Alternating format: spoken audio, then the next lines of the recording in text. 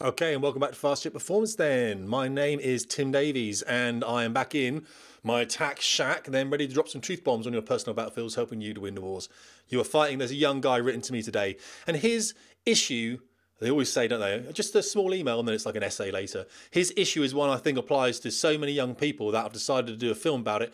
He's actually in my Patreon group, okay, he's a basic warrior, so we could do a one-to-one, and we do a one-to-one, but I thought I'd make a film about it as well. And obviously he's graciously said that I can, which is really cool, so I can help out some young people. I'm going to read his email out, and then I'm going to answer it, and we're going to do it in less than about 10 minutes, so I don't want you guys wrapped up in an advice video for longer than 10 minutes. He says, hi Tim, I've sent you a message on Patreon, but I think this email is probably easier. I've been indulging in your free content on YouTube, Facebook and more for over a year now without much of a thank you. So joining Patreon is long overdue. Hope all's going well with you and your family. By the way, if you want to join Patreon, guys, it's patreon.com, Tim Davies. Just search for Tim Davies. I've got the Buy Tim a Cup of Tea. Legends, and they get a lot for that. I always bring them into webinars. I probably shouldn't. You've got the basic warrior and you've got the advanced warrior, and basic and advanced warrior get access to my new DCS SHADOWLANDS server where I'm teaching flying training from what I learned in the past as a Royal Air Force flying instructor, but also what I'm learning or what I'm teaching or what I'm going to be teaching with aerialists in the future. So we had a stalling lecture last night where we went stalling on my DCS server, the SHADOWLANDS server, but you won't find the DCS SHADOWLANDS server, guys, because it's a private server, okay? So you will have to pay to get in there, but that's because I'm writing briefs for you and giving you real tangible material to use. Right, so he said, you know, thanks for that, Tim. No worries, that's okay, I really appreciate it. I am 20 years old, currently mid-application to the Royal Air Force and awaiting an OASC date sometime in the next financial year. I've been told about April earliest. Sad times, I know, but I've instantly gone for the positive approach of filling that time with value, good word, to talk about in my interview and personal development for the other tasks I will face. Well, that's good. That's what I preach. Yeah. He says, I'm volunteering, teaching young people 8 to 12 about coding over Zoom through my local library. That's brilliant. I took computer science at A-level. That's really cool. He started a PPL for some basic flight experience. Admittedly, I'm facing motion sickness, but hoping that will go away with airtime. So that I can say for sure that it is what I want to do for 12 years. Yes, absolutely. And the key here, guys, is to do that, basically. What I'm talking about here is the same as the air sickness. Air sickness does go away, but it'll only go away if you carry on flying. If you don't fly, it's not going to go away. If you fly sporadically, it's going to be there. When I was teaching attack weapons on fast jets at RF Valley on, where is it? This one here, I think. Where's your hand, Davies? There. Oh, no, it wasn't. It was this one. There we go. Look, tail arts. This little chap down here. That's why I taught them both, didn't I? But that was a T2 there. On the T2 here, I was flying part-time at the end, working in an office down in Bristol, and I'd fly maybe once, twice every 3 months, and yeah, I'd feel nauseous for the first day of combat trip, most definitely, and the second trip will be fine. But never used to feel nauseous when you do it all the time, of course. And that is important, because we're going to talk about that in a minute. Right. So yes, you need to be able to get some flying experience in if you are applying to the Royal Air Force or the Royal Navy, because you have to be able to tell them that you're interested in aviation. And if they say, have you flown at all? And you say no, they'll be like, go away, because how do I know you want to be a pilot? Right. Also, so just do a couple of trips. Don't do a full PPL. It's really expensive. Do a couple of trips or go gliding or something. Right. We also got a part-time sales role at John Lewis, which is really cool. And he says the application process had some similarities to the group work at the Officer Aircrew Selection Centre. So that was a bonus. Any practice you can get like that is gold. Get practice. I'm doing the 10 Peaks in 1 Day challenge in the Lake District in a week, and then off to Sweden in January on a snowmobile expedition. That's really cool. All of this is with the hope of strengthening my character and therefore application. Do everything you can to strengthen your character, okay, for this. He's at a good age, actually, 20. I get written to by people in their mid-20s saying, I'm going to apply for the Air Force. And I'm like, you probably left it a bit too late, to be fair. Especially with coronavirus knocking about. I know they've stalled applications at the moment. I think the Royal Air Force has as well. I don't think the Royal Air Force, sorry, the Royal Navy. I don't think the Royal Navy's taken any applications for pilot for a while. Someone did write to me with that. Now you know everything about me, but not the childhood story. Right, here we go, guys. Let's get to it now, shall we? Come on, let's answer this. I'm struggling with one key point, and I can't even put an exact word on it. I've always thought I lacked confidence, as I could never do class presentations, approach people of importance, or even dreaded females for that matter in my younger years. Yeah, the dreaded females. They're all dreaded, aren't they? We always dread them. Well, he approached me. I'm a person of importance. Yeah, well, thanks. Maybe I'm not a person of importance if he can approach me. But yeah, those dreaded females. We'll talk about that in a minute. Right. More recently, I found it's not even that I don't think I can do what I set out to do. It's simply uncontrollable nerves, which in turn make my performance worse by a long shot. Yeah, they will. That's what nerves do. But you're misunderstanding the role of nerves, by the way, in your nervous system. You don't understand this. I'll explain to you in a minute. Any advice from yourself would be massively appreciated. I truly find value in a lot of your content talking about mental battles. I truly believe this, of all things, will be the biggest hurdle in my trip to OSC.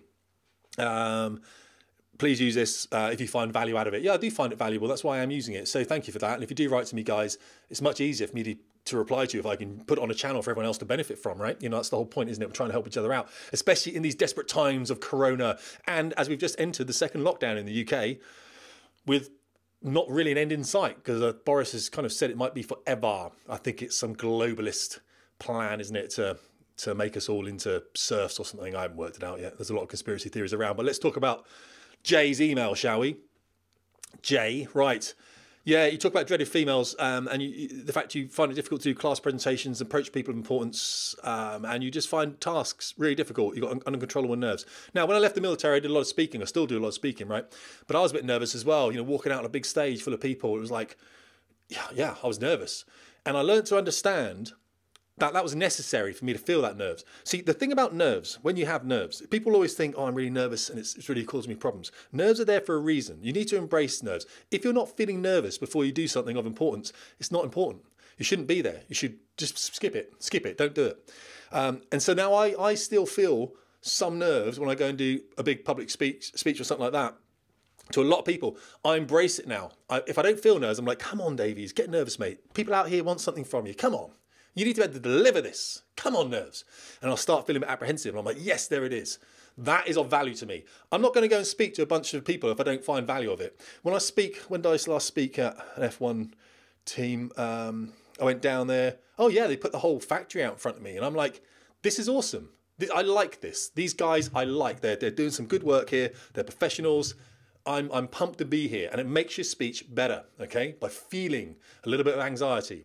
Now, you can solve this pretty easily, and I don't want to run this video too long, so let's go for a 3-minute advice session, shall we? So when psychologists have people that have anxiety disorders, or problems with anxiety over something, they find out what the anxiety is, and then they reintroduce that anxiety in very small amounts, increasing, which way are you looking? You're reading that way, aren't you? Yes.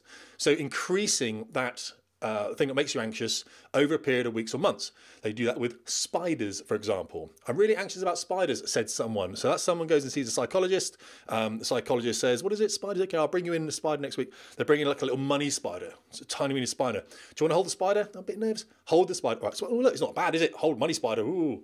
And then they bring a little bigger spider, and bigger spider. And then if the person freaks out, they just go back to the old spider again. And then they keep it going until eventually the guy's holding a spider, and you're stroking a spider, and it's called Jeff, and they're going to go out to the pub, him and his spider mate, and they're the best of buddies, and they're like having a laugh and talking about dreaded females, whatever it might be they're talking about. All right, so that's what you can do then when you have these issues. I think you have these issues because you're not doing these things enough. When you're 20 years old, I get it. You've got to be laughed at. The only reason you're going to get over your anxiety is if you're able to be ridiculed by absolute strangers. All right, you don't know these people. You're never going to see them again. What pickup artists do, I'm not going to tell you how I know this, but I do know because I do speak to many people. They go out and just learn how to chat to women, and they don't care about the women. I mean, they just go to a random town, bunch of 3 or 4 of them. They might wing for each other, and they just go and talk to girls. And they're really nervous initially, like hugely nervous. These men or these boys, whatever. And they just go and practice. And 3 guys will stand behind the one guy, and the one guy will go up to a girl and say, "Hi there, I'm new in town. Can you tell me where a bookshop is, please?" And the girl will either do one of 3 things. She'll tell them to go away. She'll say, "Well, I'll take you there," or she'll just give them a direction. Fine. What's wrong with that? And they will learn that it's all right to approach people like that because people are more wrapped up in themselves anyway. I would suggest you do this. If you're nervous about presentations, you've got to go and do some presentations, and you're going to get laughed at. Get used to it. I get laughed at. Do you think I'm worried about that? No. Someone, who said the other day, he goes, "Oh, you know, you're receding on top." I'm like, yeah, I am. It must be something to do with wearing a flying helmet for the last 20 years or something. I don't know why, but I'm 46, whatever. You know, I don't mind that. I don't mind, getting laughed at for that. I love being this age, 46. I think it's a great age to be. So You need to approach people of importance and find them and not be upset about doing that. And you're not going to get blown out, by the way, because people of importance aren't idiots. They're not dicks. They understand that, you know, you're trying to get up in the world. You're only 20 as well, by the way. If you're 24, 25, this will go away. It gets much better. But people are anxious for their entire lives. So don't worry about that. Some people are hugely anxious for their entire life because they've never done the work to sort their anxiety out. So when I do public speaking, when I first left the military, yeah, I was anxious, but the more I did it, it got better. And now I go and public speak, and it's like literally, you know, I like the people out there that I'm speaking to, else I wouldn't go there in the first place. But I'm not anxious like anything. I mean, I see it as a great thing to do. I'm really kind of blessed that people ask me to come and speak to them about mental health in the workplace, whatever it might be. You know, I'm saying teamwork, all those kind of things. So I'm grateful for that. And so when I stand out in front of these people, I'm like, this is great. We're here together. It's like a family thing. So I'm not nervous like I used to be. Maybe small nerves, but I need them, as I said, okay? And you said, you're shaking your boots over the smallest of things, even if you've prepared and paired. You're over preparing for a start. This is one of the reasons why you're nervous, because now you've got a lot to go wrong. If you didn't, sometimes the best talks I ever give are where I walk out on stage and I haven't prepared anything at all. If I've prepared something like a TED talk and I think, you know, I wake up in the night going, I'm going to forget my lines. And then what do? You know what I mean? It's like, what's going on? I haven't done a TED talk, by the way, but I'm saying if I script it like a TED talk, I really worry that I am going to actually kind of mess up one of my lines. So a lot of the time I say to the company, what do you want me to come and speak about?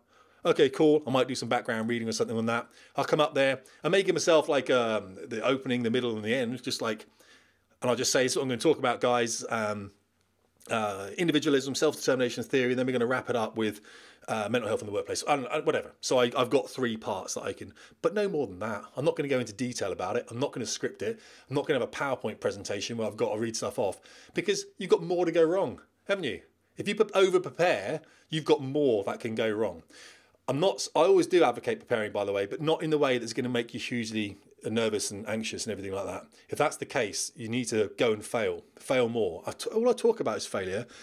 And I think sometimes people miss what I mean by this. Failure is a good thing. It's first attempt in learning. We know this. FAIL, first attempt in learning. I never met a pilot on the front line that hadn't failed a trip. Is that true? Maybe there's odd Harrier pilot. And I say Harrier pilot because then when they do fail, it's a real big issue. They might fail on a tanking sortie or something, and then if they've never failed before, it's hard. It really is hard. You've got to fail. So when we had guys in flying training or girls in flying training that were coming through without failing before, they start stumbling. We knew that if they did fail, it was going to be terminal. So what we would try and do is make the sortie a little bit more difficult, just a bit more challenging, fail them early, and then we can rebuild them, okay? Just push them a little bit. Oh, good, now they failed something. Yeah, now they're going to be in bits. But you know what? They're going to be in bits with 35 instructors around them who have also failed a lot in their lives, and we understand it and we can help you out. Makes them much better pilots. So I advocate failure. Go and join Toastmasters. Learn to do public speaking in front of people. Embarrass yourself. Stumble over your words. Get things wrong. Get laughed at, all right? It's just one life. I know you're only 20, mate. Don't worry about it. It's cool. This is why I'm giving you advice. But I would challenge yourself. The things you're doing are challenging for you. Snowmobile thing, everything like that. Maybe give a presentation on your snowmobile expedition when you get back to maybe John Lewis. Maybe there's a presentation club at John Lewis. Take some pictures. Guys, I went on a snowmobile expedition. I want to give you a 20-minute presentation on it. And actually really weird because I've actually got this big issue with nerves I want to overcome, which is why I'm standing in front of you now to try and overcome that. I mean, you will get clapped. You will like, mate, you know, SEALs, arf, arf, arf. People will go, that is brilliant. You never see it, do you? You never see people going, look, I've got a problem and I'm trying to do something about it. You never, because everyone's like hiding away, right? Hiding away their problems, like everything's fine. Because everyone's, you know, everything's fine. Of course it's not fine. That's what I'd say to you, all right? Go out there, challenge yourself and fail. If you've got problems with females, walk up to females and talk to them. They're not going to bite, not most of them anyway. Some do, of course, you know, crikey. But most females don't bite. So go and chat to females however you can. Go and chat to people you don't know. All right, just ask them really loose questions like, I'm new to town. Can you tell me where's the train station or something? And make something up, okay?